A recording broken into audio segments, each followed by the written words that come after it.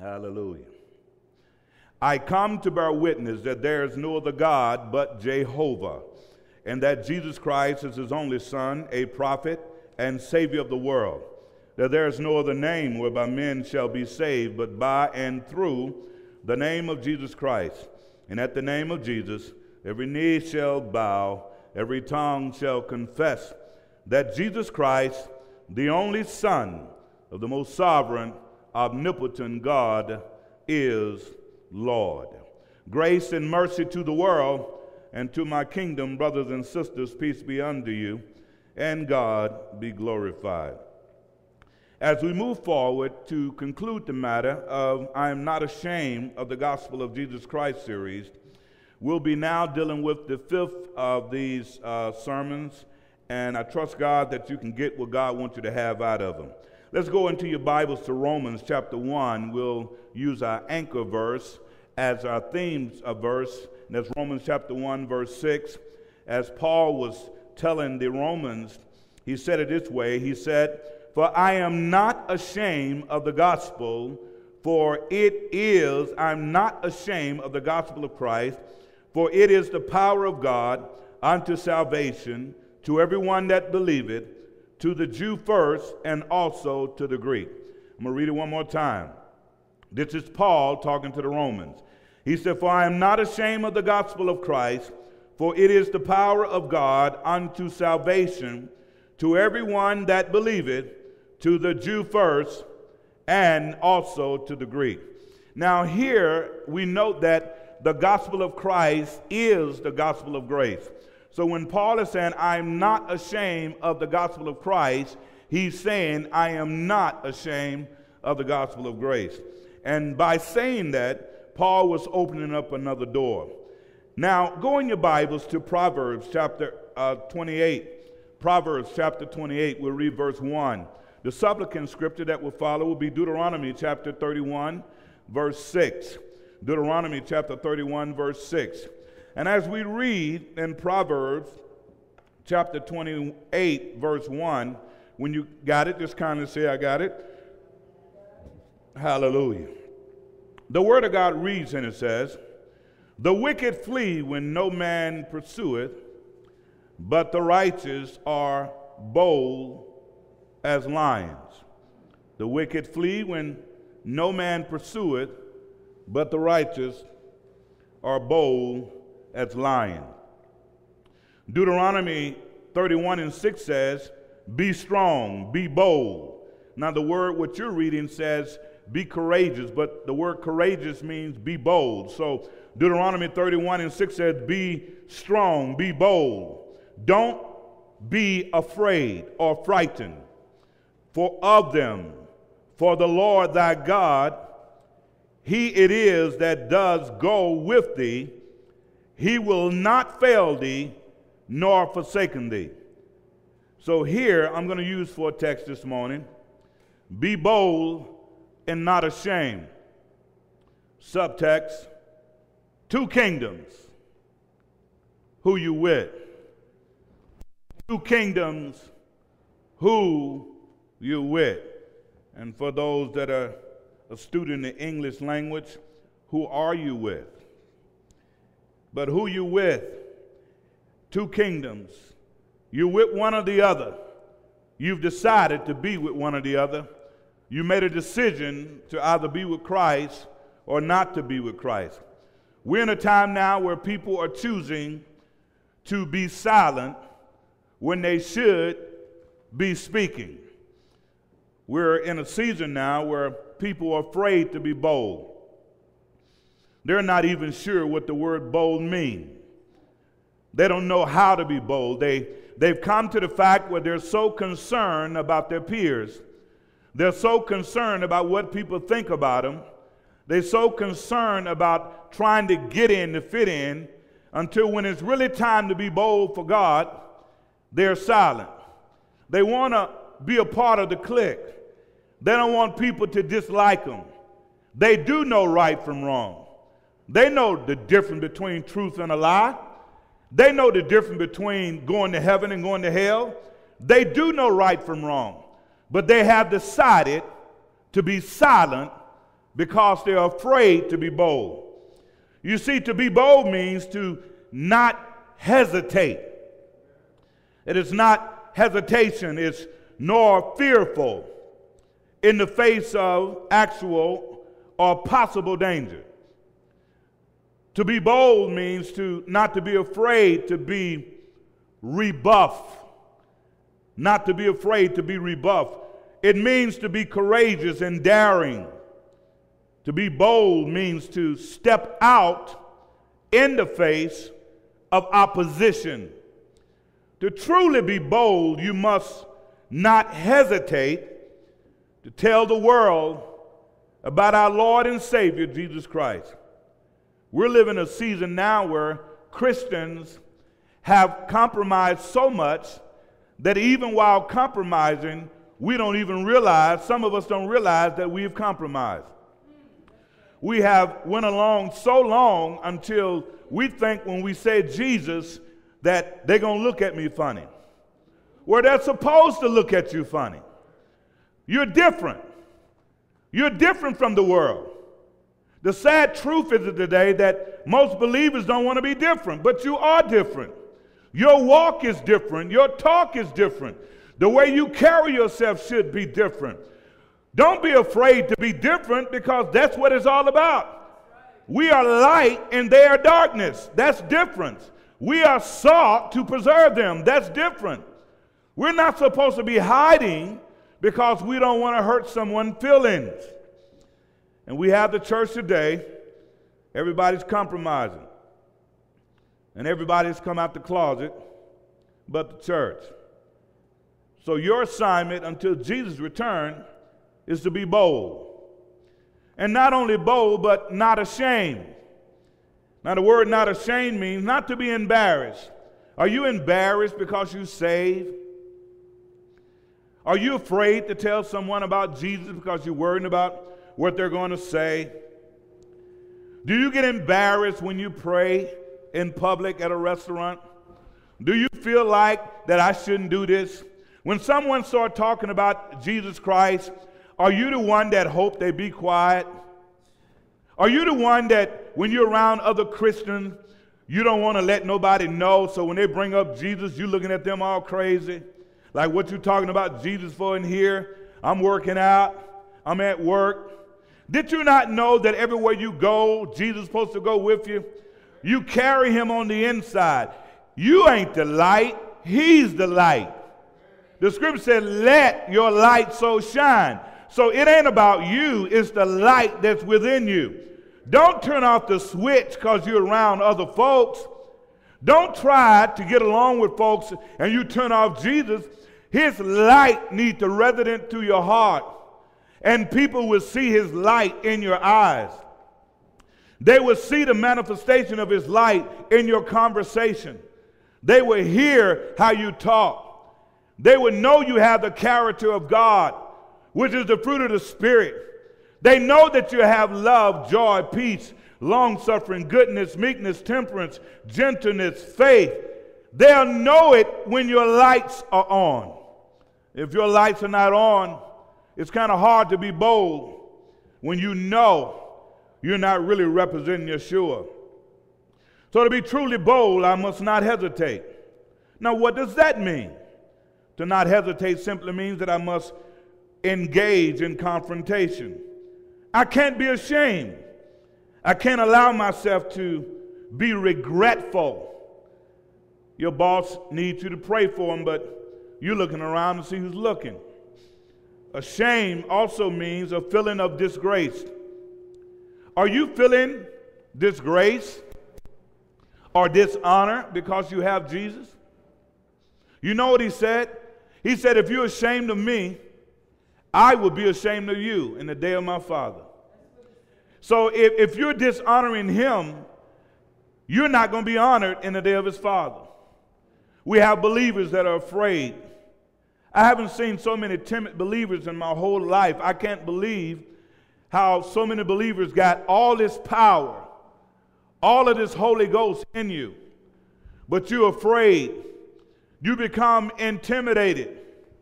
A witch can come sit beside you and you shutting up You won't speak in tongues. Afraid, intimidated. That is not what God wants us to be. He wants us to have power, and you got the power. The power of God resides in you. Can everybody say, I have the power? Say, I have the power in me. The power really is in you. You got the power. You should not be ashamed. Of what? You're going to be ashamed of the one that brought you out? Ashamed of the one that healed your body? Ashamed of the one that delivered you? Ashamed of the one that's given you everything you got? If anybody going to be ashamed, it should not be believers. We was on our way to a devil's hell, but now we're on our way to a God's heaven. We should never be ashamed, be it with your co-workers, be it with your so-called friends, be it with your spouse. If you got a spouse that's ashamed, you got a problem. As kingdom citizens, we should never be ashamed. Will the church say amen? Amen. We must be bold because the kingdom of Satan is very bold. How many of you know that the devil ain't playing? I can recall years ago that you only saw scary movies during the month of October. Now you can see them every day of the week and of the year. The devil bold. I can recall years ago, homosexuals would never come out the closet. Now there is no closet, they're everywhere. They have a bold, proud spirit. I can recall that our children would be respectful to their mother and their father. But now they're boldly cussing them out in public, boldly talking crazy to teachers, boldly slapping and punching teachers, boldly cussing out principals and superintendents, boldly going against the law, boldly causing problems at school and in our community. They're doing it boldly. There's a private anger. There's a private frustration. There's a private indignation with our young people. They've come to the conclusion that nobody cares about me. So therefore, they're wearing their pants low. They're sagging and dragging.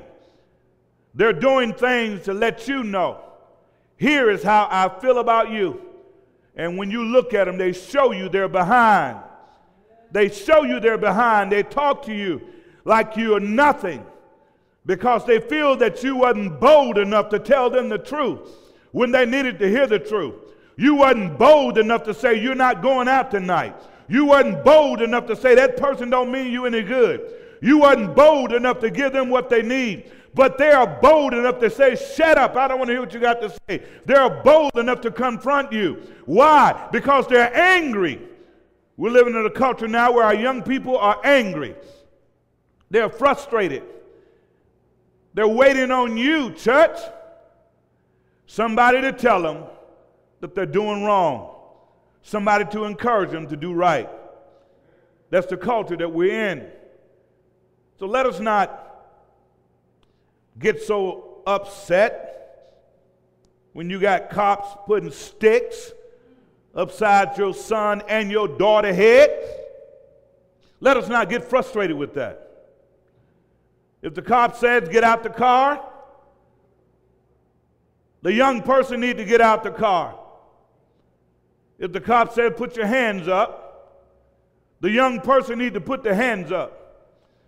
If the cop says get off the street, the young person needs to get off the street.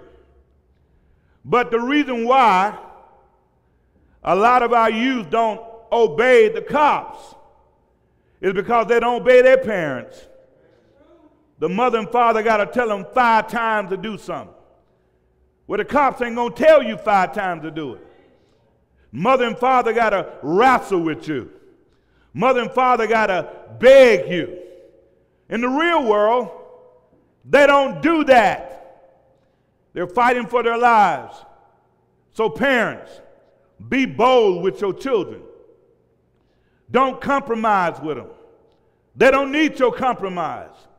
Be bold with your children. Don't try to be their friends. Be bold with your children. Don't try to Go along to get along so they can like you. Be bold with your children. If we're going to be bold for souls, I got to first be bold for the souls that's in my house. Will the church say amen? Amen. If you know I'm right about to give God a hand praise in the house of God. We want to tell the police officer what to do when you're not in their condition or their position. There's a training film that I've seen years ago called Shoot, Don't Shoot.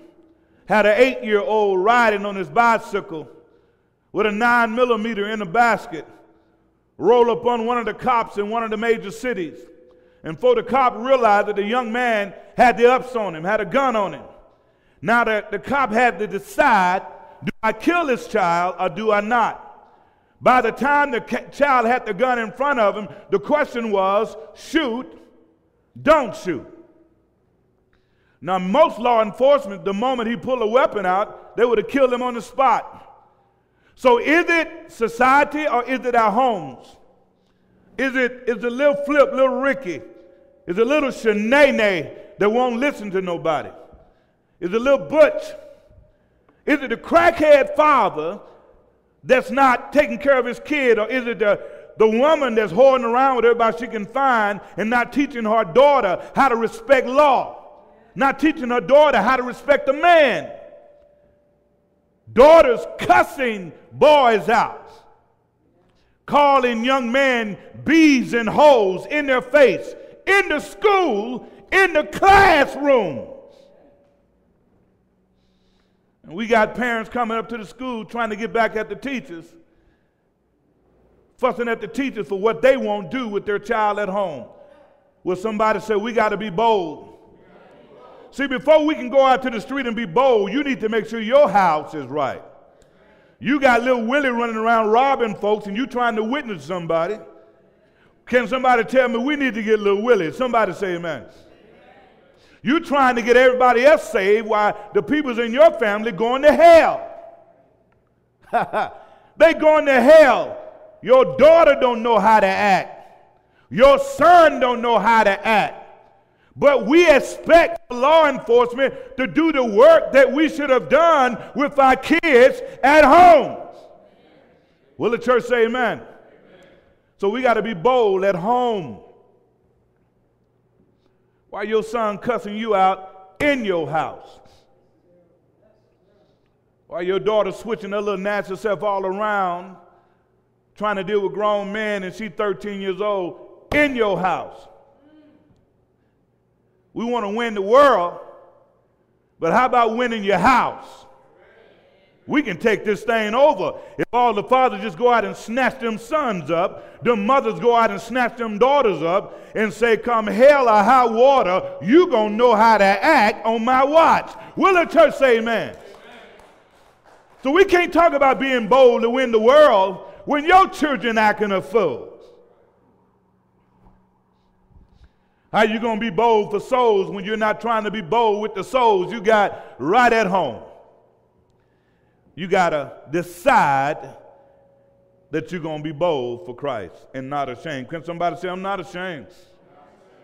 Now, that just can't be lip service. It can't be expensive rhetoric, nice sounding cotton candy words. It's got to have something to it. It just can't be, ooh, look at what I'm saying. We must be bold because of the kingdom of God. We must be bold to advance the kingdom of God. We can no longer look back and see the devil winning everybody, and all we do is cheerlead and say, hey, they got all the tattoos on, look at them. You know, really living in sin. They really got it bad. We can't do that. We can't sit back and point the fingers and say, hey, look at how bad the world is when you're supposed to be salt and light. If you're salt and light, you're supposed to be affecting the world in which you live. Will the church say amen? Let us consider 5 things I want to give to you real quick. Number 1, your boldness will let people know you are a disciple of Jesus Christ. You can't tell me you're bold and don't nobody know that you're a disciple of Jesus Christ.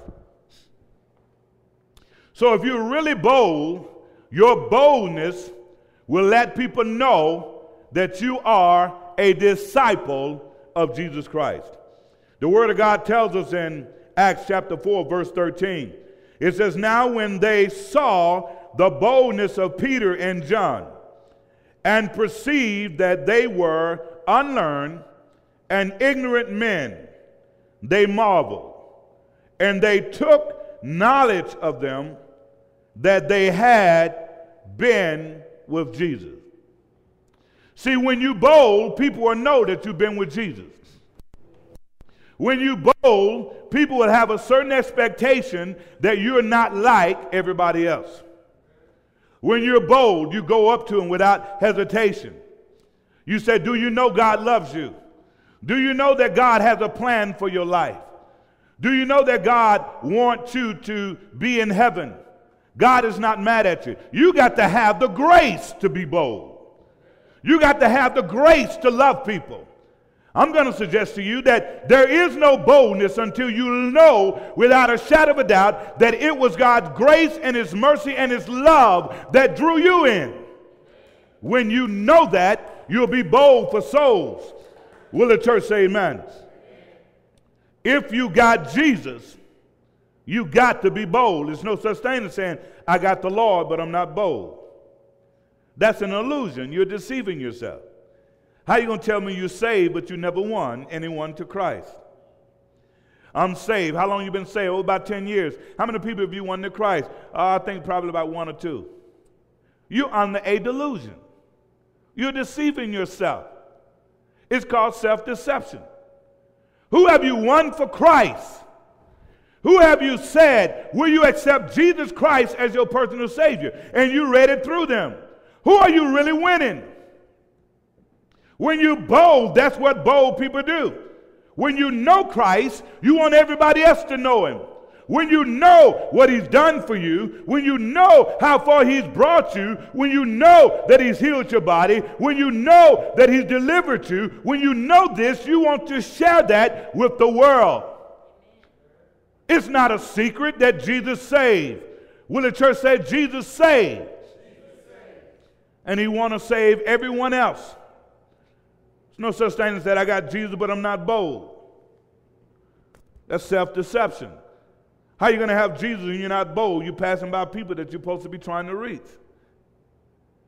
You walk in the street, but too proud, too arrogant, too selfish to tell somebody about the most powerful experience that you've ever had. Oh, you think the blind eyes coming open is the miracle. You think the deaf hearing is the miracle. The lame walking is the miracle. You think the maimed arms being stretched out is the miracle. You even think the dead being raised is the most powerful miracle. But the most powerful miracle that you could ever get is the miracle of salvation. When you accept Yeshua as your personal Savior, that is the most powerful miracle. Why? Because through your salvation, all the others follow. Without Christ, their blind eyes cannot come open. Without Christ, the deaf can never hear. Without Christ, the lame can never walk. Without Christ, the blind can never see. Without Christ, the dead can never be raised. So the greatest miracle that you've experienced is the miracle of salvation, where God is now in your life and he wants you to take your experience to the world so the world may know that Jesus Christ saves. But you got to be bold to do that. You don't need 100 people walking with you being bold to do that. You need to do it yourself. Each one reach one. Are you bold? If you got Jesus, you got to be bold. In order to win the war of the optics, that is what people see you do. Are you winning the optic war? Or are you losing? When people look at you, do they see you winning or are you losing? Are you losing the optic war?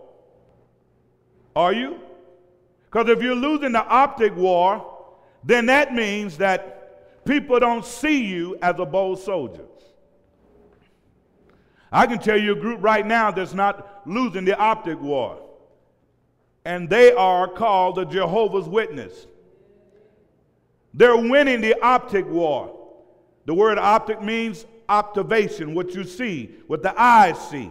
They're winning it because when people see them, they see them doing the work, not talking about it.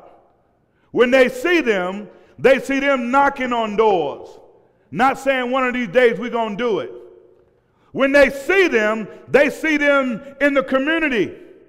You may say, well, they got the wrong word. If they got the wrong word, and we believe they do, they're definitely giving us an example of how to do what they do. The Christian church is asleep. We waiting on things. When am I going to get my car? When am I going to get my house? When am I going to get my suit? When am I going to get my shoes? When am I going to hit the big one? When is the money coming? What am I going to do? While everybody going to hell. The worst thing you could have done, church, was got saved. And then get saved and do nothing with what you have. You have the most powerful, awesome being on the planet. He has the whole universe in a span. And he's your daddy. And he said, I need you to go out and win the lost. I need you to colonize until I come. I need you to be busy doing the kingdom work. So who's winning the optics? Are you? Or is it the devil? You can see the devil on Sunday mornings now. He's on every channel. They got demons that looking like beautiful young models, witches everywhere.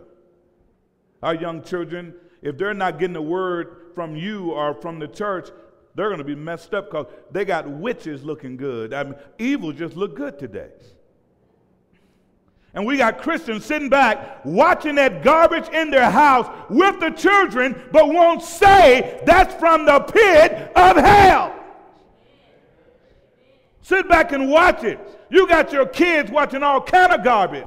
Demons and warlocks, witches and everything else. Why? The devil is bold. He's bold. While Christians are quiet. Look to your neighbor and say, and the devil is alive. We got to step up and come out of the surrender mode and go on offensive mode. Number 2, the Holy Ghost will cause you to speak the word of God with boldness. You can't tell me you got the Holy Ghost and you timid. You can't tell me you got the Holy Ghost and you lazy. You can't tell me you got the Holy Ghost and you slothful. That is not the characteristics of the Holy Spirit. You can't tell me you got the Holy Ghost and you intimidated by the world. The Holy Spirit get ignited when he gets in the world. Fact about it, the Holy Spirit performs best when he's in the world. Oh, you jump and shout in church, but can you do it at work? You jump and shout at church, you ha-ta-ta in the Honda at church. You talking about Jesus at church, but can you do it on the block? Can you do it on the block? Can you really be a good, strong Christian in your neighborhood? Do they really know you? Or do they see a person that's trying to be what he's not? Do they see your love? Do they feel your love? When you're around people that are not believers, do they feel your love? Do they feel it? Or are you apprehensive? Apprehensive. I don't want to talk to them. I'm special. But if you're a kingdom citizen, you're a believer, you must be bold. That means not to hesitate. Good morning, sir. What is your name? It's really good to see you today. How you doing today? I just want to ask you one question. I always say one question. Can I get one question out there? You got a minute? Can I get one question? I just need one question. Got a minute? Can everybody say you got a minute? That's all you got to need. All you need is a minute. Got a minute? I just need to ask you one question. I just need to ask you one question. And that question is, have you accepted Jesus Christ as your personal Savior? We have to engage the community. We have to engage people. We can't just sit back and say, well, I ain't going to go to nobody until they come to me. If we do that, nobody will be saved. That's a proud, arrogant spirit. But the Holy Ghost will cause you to speak the word of God with boldness. Acts chapter 4, verse 31, it says, and when they had prayed, the place was shaken where they were assembled together, and they were all filled with the Holy Ghost. And they spake the word of God with boldness. The Holy Spirit is not a pacifist. He's not a pacifist just sitting back and, sucking on his thumb. The Holy Spirit is not a pacifist. You can't tell me you got the Holy Ghost and you're not bold. That's an oxymoron. That doesn't make sense. I got the power of God, I got the Holy Spirit, but I'm not bold. There's no such thing. And you got the Holy Spirit because you're saved. The moment you got saved, you received the pneuma hagion, the power of the Holy Ghost that never ever runs out. He's in you. He's guiding you. He's leading you. And he's ready to go to work. The Holy Spirit doesn't get any fulfillment by being in the church around a bunch of so-called saved folks. You're not going to see the real power of the Holy Ghost until you hit these streets.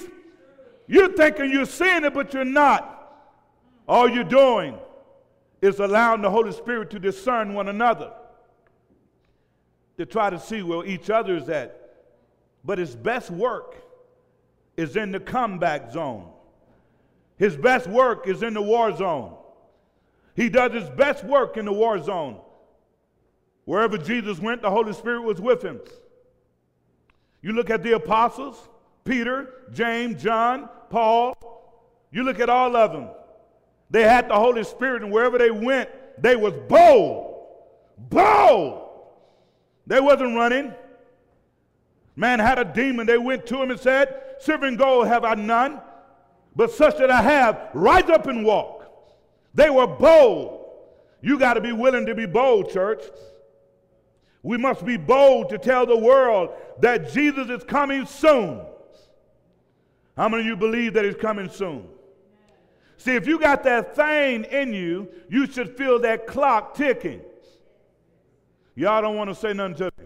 If you got that thing in you, you should feel that clock ticking. And the more that clock tick, your body and your mind, everything about you, is the alarm will go off in your heart to know that Jesus is coming soon. He's coming soon. The Bible said, no man knows the day nor the hour which cometh the Son of Man. The only one that knows when Yeshua is to return is God himself.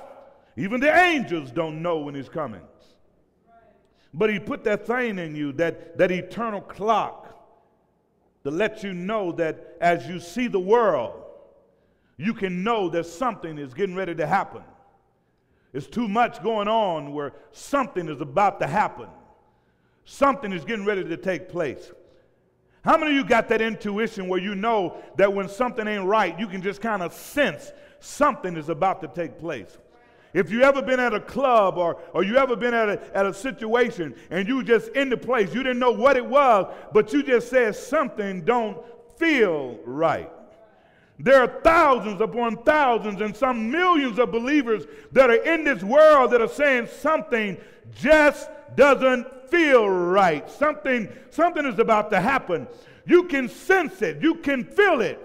When you're seeing grown men walking down the aisle to get married and tongue kissing one another, you can sense it. Something is about to happen. You can sense when grown men would rather sleep with 2-year-olds than to sleep with a full-grown woman. You can sense something is about to happen.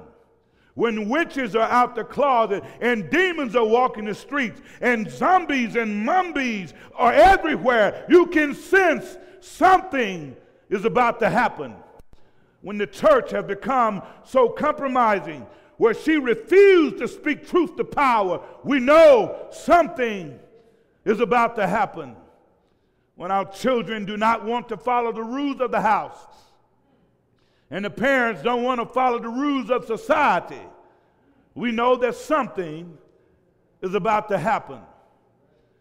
When our city officials and our congressmen and senators are so docile and wrapped up in their political parties that can't sense the urgency of now, we as believers have to know something is about to happen. Can you sense it? Can you see it? Can you hear it? It's not like I got to sense it all the time. The devil is so bold that he put the mess right in our face. It kind of reminds me of David and Goliath. One thing about the devil, he's bold. When Goliath was saying, send me a man that can come out and fight against me. And what the world is telling the church, send me a believer that's going to come out and say homosexuality is wrong. Send me a believer that's going to come out and say same-sex marriage is wrong. Send me a believer that's going to talk about witchcraft. Send me a believer that's going to talk about all this filth we're doing. The world is saying, where is David today? Goliath is tormenting the church. And we have a lot of these proud cowards. All they want to do is preach and teach, but they don't want to go into the culture and change the culture by being bold. I'm talking to folks that I hope and pray that you'll get in the spirit of your pastor. You got to be bold today. You cannot lay down. The world needs to know that Jesus is soon to come. And he's coming on your watch. You got to decide to be bold. You're not going to get an unction or, ooh, just feel like that. If you got Christ, you got to be bold. There's no such thing that I got Jesus, but I'm afraid. There's no such thing I got Jesus, but I don't want them to hurt me. If you're not ready to die, why are you in Christ? Oh, you thought you just signed up for something to be cute and pretty? Are you on a death mission?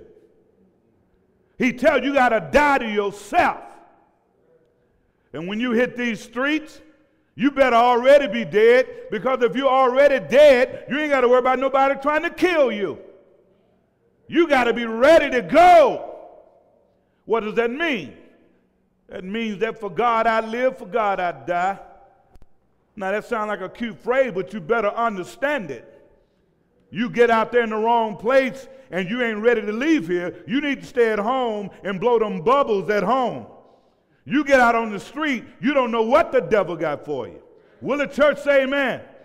You got to make it up in your mind, for God I live, for God I die, from the womb to the tomb. I'm in it and going to stay in it to win it. It's not about mediocrity. It's about being a soldier. You got to be bold. How many people would have got saved if you had to just ask the question? Got a minute? Can I say got a minute? All you got to do is say got a minute. All I need is one question. Matter of fact, I really don't need a minute. Can I ask you this one question? Do you know Jesus Christ? Have you accepted him as your personal Savior? But see, sometimes we don't want to do that because we want to be cute. Number 3, your boldness will cause you to engage your community for the kingdom of God. You can't tell me you got Jesus and you're not trying to change your community. And we got some pastors now that have finally figured that out, that I can't change policy until I change politicians. They're finally beginning to figure out that I can't change the law until we get somebody else up in there that are of the kingdom of God. See, to change the world system, we got to get in that system and then work from within to out. You can march until Jesus returns. As long as you got a wicked Pharaoh in office, ain't nothing changing. We done marched around the world. If we take all the marches we done had, we done marched all around the world at least 4 or 5 times. And ain't nothing changed. The only thing that's consistent in life is change. So you would think that we would have figured it out by now that if we're going to change it, we got to work in it to make the effective change. But these kingdom citizens, they want to be friends with the world, don't want to engage the world. Personally, I love confrontation. I think strong people endure confrontation. Weak people, as soon as you say something to hurt their feelings, they go over to a corner and start crying. You hurt my feelings. Why? Because they said something that you didn't like. You said, well, I like grapes. And they said, I don't like grapes. They taste nasty. I like plums. And you with your silly self go to the corner. I don't like it because she says she don't like grapes. You don't like the grapes. You don't like the grapes, and that hurt my feelings. Just weak. You need to be like your pastor. You don't like grapes, I love grapes. You ain't got to ever put a grape in your mouth forever. I'm going to eat my grapes right here in front of you. Bump you. Fact about it, I'm glad you don't like grapes so I can eat them all up. Our children are afraid of confrontation. Adults are afraid of confrontation. When you have confrontation, that's good for you. It shows you how to be an individual. It shows you how to be strong. It shows you how to be bold. And years ago, they used to talk about playing the dozen. Today, you play the dozen, people want to shoot you. But back then, you talk about my mama, I'm talking about your mama. And we just talk about each other's mama all day long. And when you got through talking about each other's mama, say, hey, man, I'm sorry. All right, man, it's all good. Today, our young people don't know how to play the dozen. They're weak. They're weak. As soon as you say something to hurt their feelings, they're crying. Why you don't like me? I thought you was my bestest friend. Ain't nobody gonna always like you. Well, I would go out, but I don't like Mary. Why? Because I had my bestest dress on and she didn't say a word. She didn't say a word. How many know that when you look good, I don't say what you want. You ain't got to ever tell me because hey, listen here, what up? Talk to me. My self-esteem is intact. If nothing else ain't intact. I know God loved me, and check it out. I love me. Everything else don't matter. Are you with me in the house? Look to your neighbor and say, I know God loved me. And I love me. Everything else don't matter. It really don't matter because, and the reason why it don't matter because people will know you got it going on but won't tell you. You better love yourself and be bold. Go to Acts chapter 19, verse 8. I don't want my grandkids running around here crying because she didn't want to be my friend. You need to clap your hand, baby, and say, thank you, Jesus. I didn't like her anyway. Somebody say amen. Ain't nobody begging for no friends today. Those days are over. Why won't she call me back? Why won't he call me back? Okay, that's probably God saying that person shouldn't be in your life anyway. Have you ever noticed that sometimes people that are not in your life, you look back on it and you do a Urkel and you say, was I friends with that? You get mad at yourself for allowing yourself to even think about being friends with somebody like that. Be bold. So Acts chapter 19 verse 8 it says, and he went into the synagogue and spake what? Boldly for the space of what? 3 months, disputing and persuading. Can everybody say disputing and persuading? Come on, say it loud, church. This confrontation. Say it, disputing and persuading.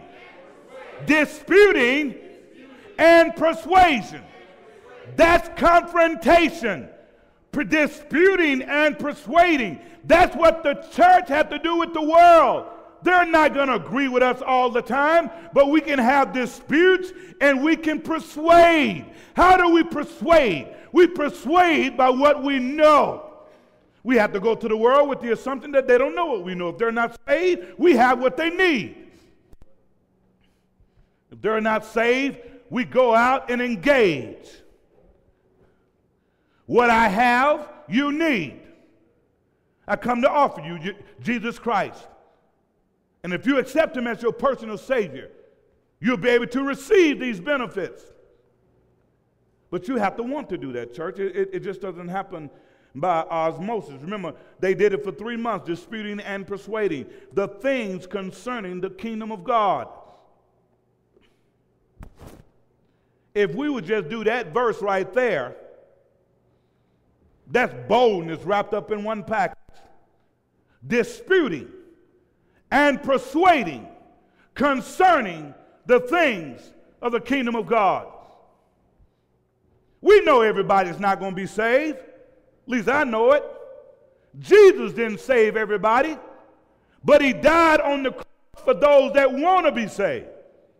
How many caught that?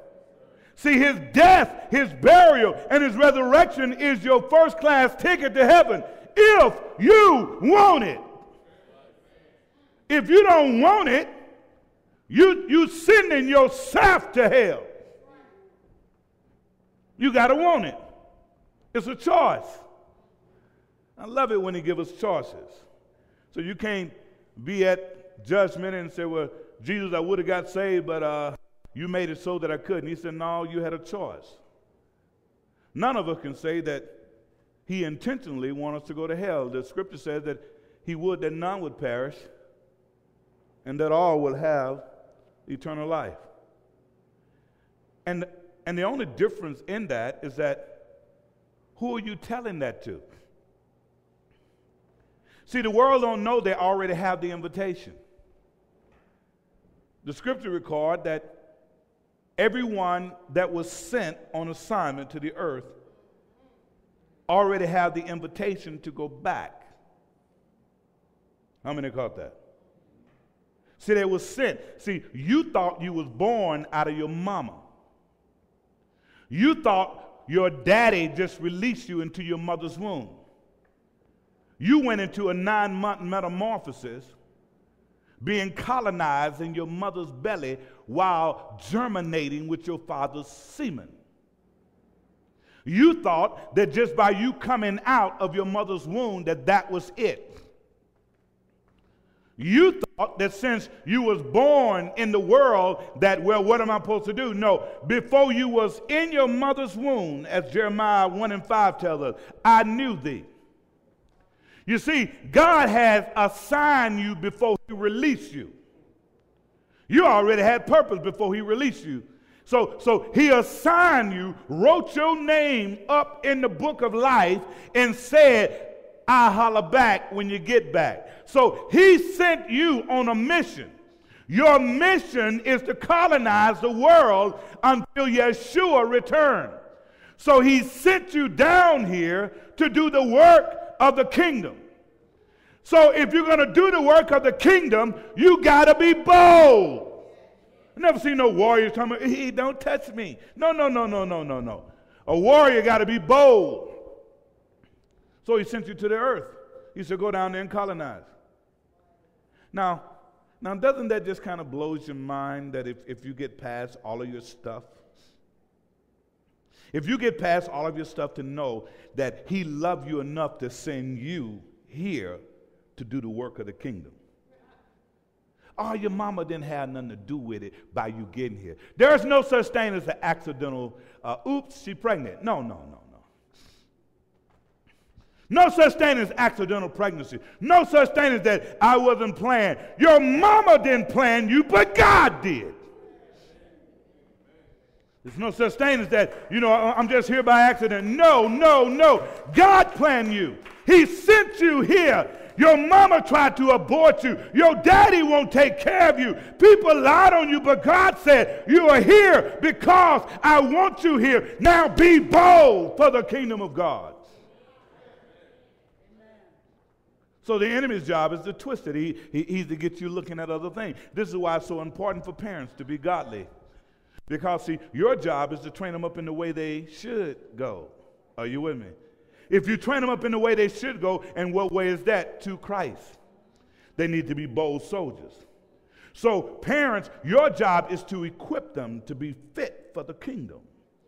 Oh, help us, Holy Ghost. Your job is to equip them to be ready for demons, warlock, witches, and all that. You got to train them up so they'll know the difference. So when they get older, they won't be spinning out on stupid stuff.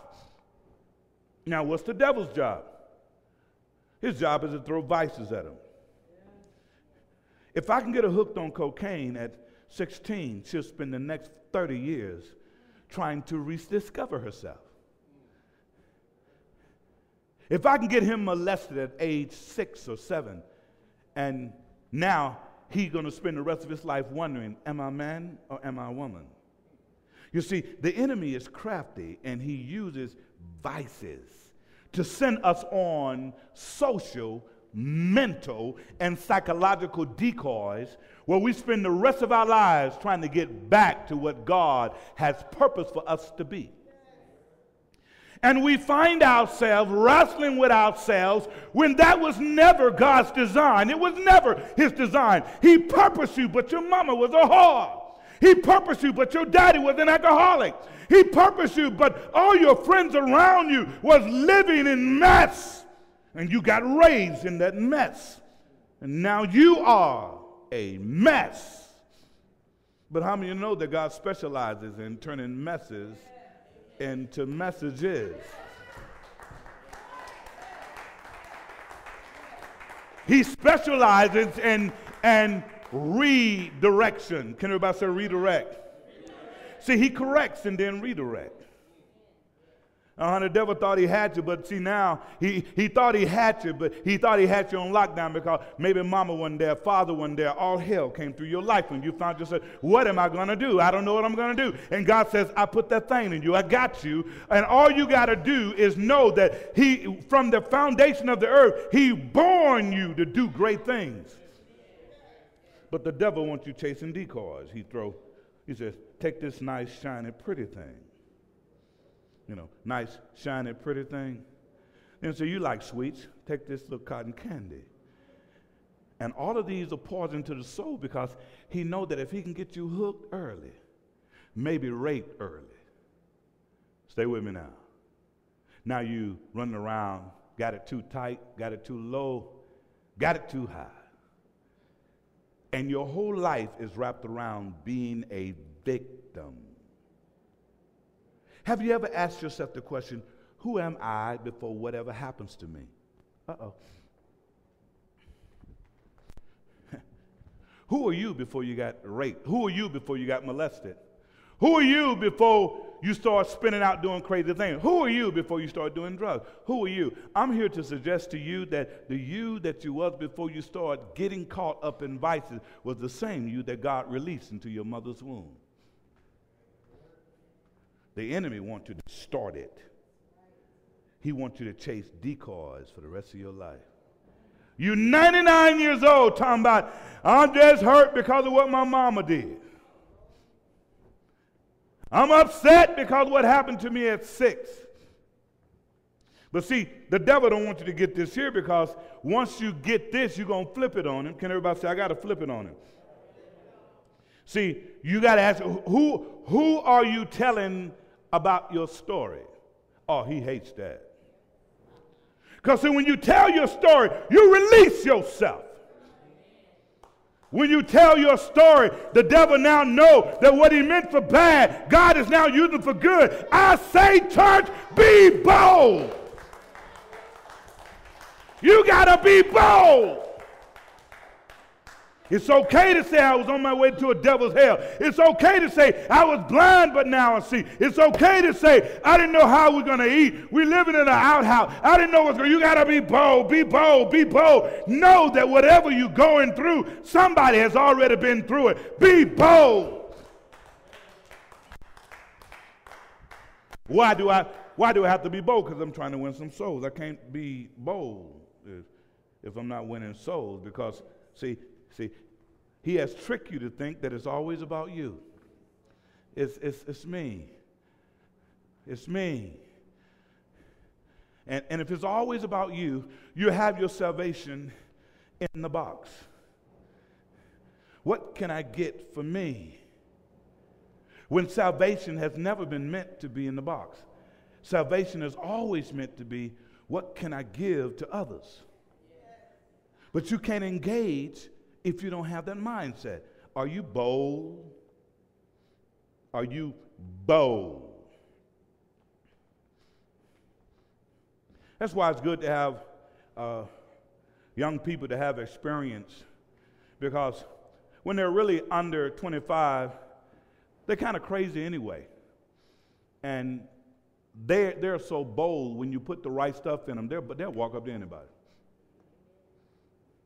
Young folks ain't got no shame. They're bold. All they need to do is just be sent on a mission. We need you to do this and do that and report back in 2 hours. Meet us over here. You got them at concerts right now, going to rock concerts, going to these concerts with Jesus sign on. They're bold. They ain't got no sense. They just, hey, have you accepted Jesus as your personal Savior? Them demons looking at them like, oh, what you doing up in here? And the thing about it, the young people don't get upset. They just, if they say no, they say, okay, well, thank you, have a good day. And they walk, have you smile, have you accepted Jesus as your personal Savior? They're young. They don't have them vices that older people have. That's why we have to train them when they're young. They'll do it. They will do it.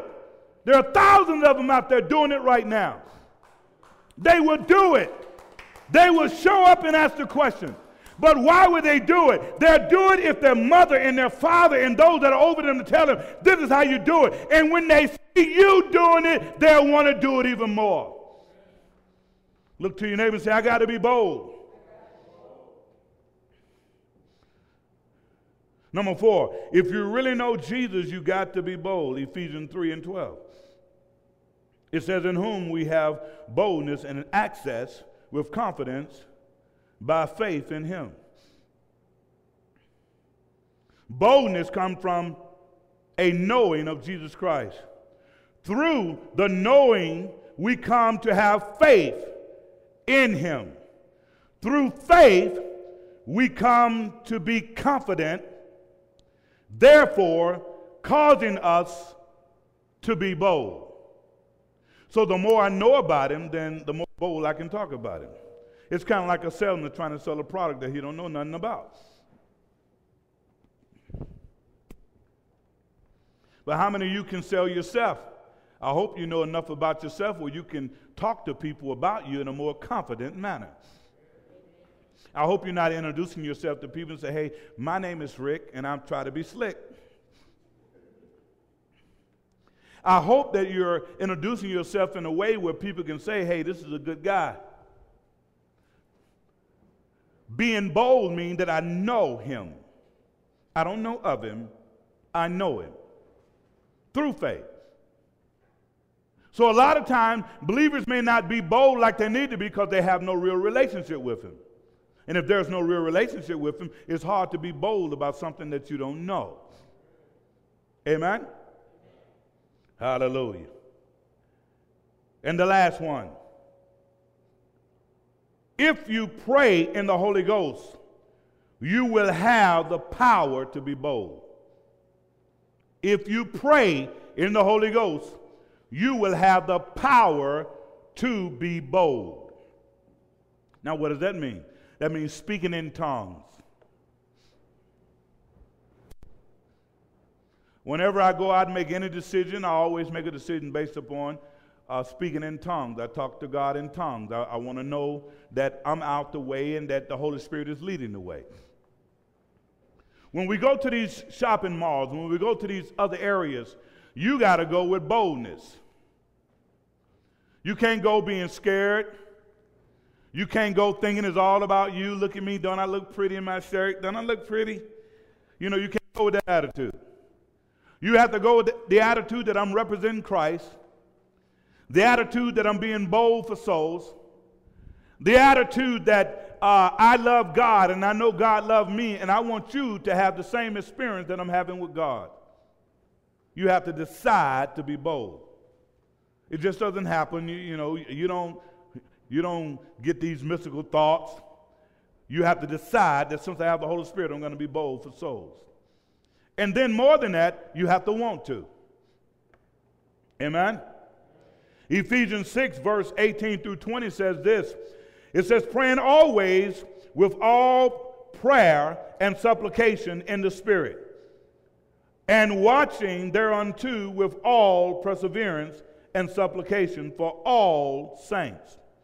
Verse 19 it says, and for me that utterance may be given unto me, that I may open my mouth boldly, and I am an ambassador, open my mouth boldly, to make known the mysteries of the gospel.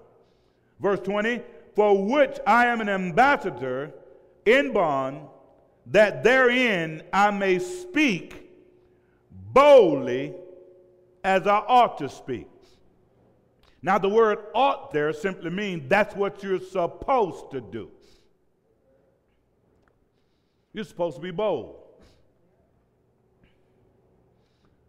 You got to decide to be bold. And I know today, if we look at our teenagers today, they're hit with everything. I'm so glad I'm not a teenager. But they were born for this time.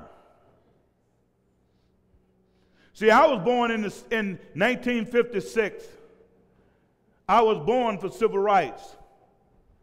And I believe I've kept my mantle of civil rights and social justice. I've been doing it all my life. My son and my daughter was born in two different periods, but linked close, which is the time right now. He was born in 75. My daughter was born, I believe, in 83. All of this is right now. They're linked in the battle. My granddaughter was born in a time where technology is in full swing. My grandson, the same thing. They're linked together. So if they're linked together in the socialist conscience of America, why can't they fight together? The devil don't want us fighting together because he wants us looking at different periods. But you was born for such a mess like this. This is your mess. You was born for it. If you was born after 1960, this is your stuff. You was allowed to be born for such a time as this. And you got to be bold. Come on, stand to your feet and give God a hand praise. You got to be bold. You see, the Holy Spirit will give you the boldness you need in order to do the work of God. The world needs to hear from you, church. The world needs to hear that not only you are bold, but you got something in you to be bold about.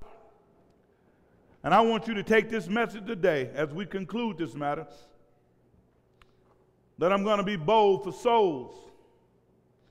I'm going to tell the world that Jesus is coming.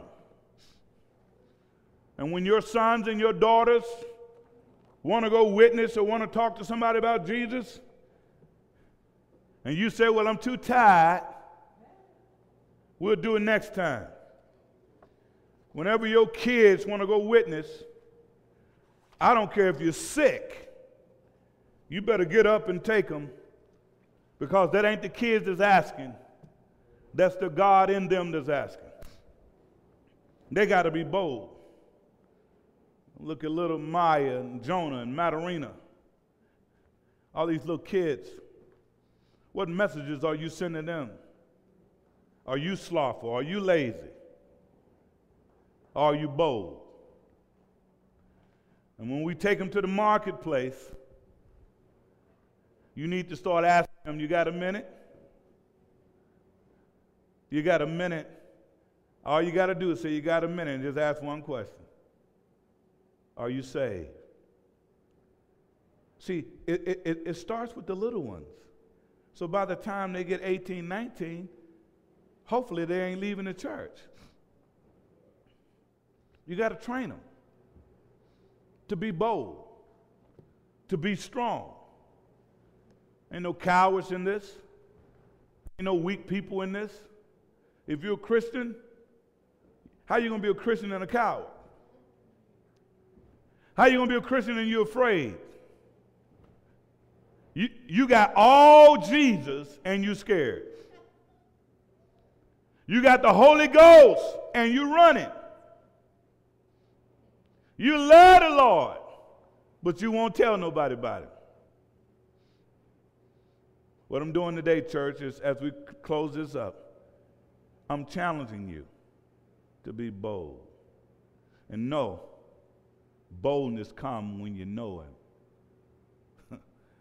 Do you know the man? Because when you know him, it doesn't matter what they say, no matter what they do, you know that he got you. Amen? Come on, give God a hand praise in the house of God.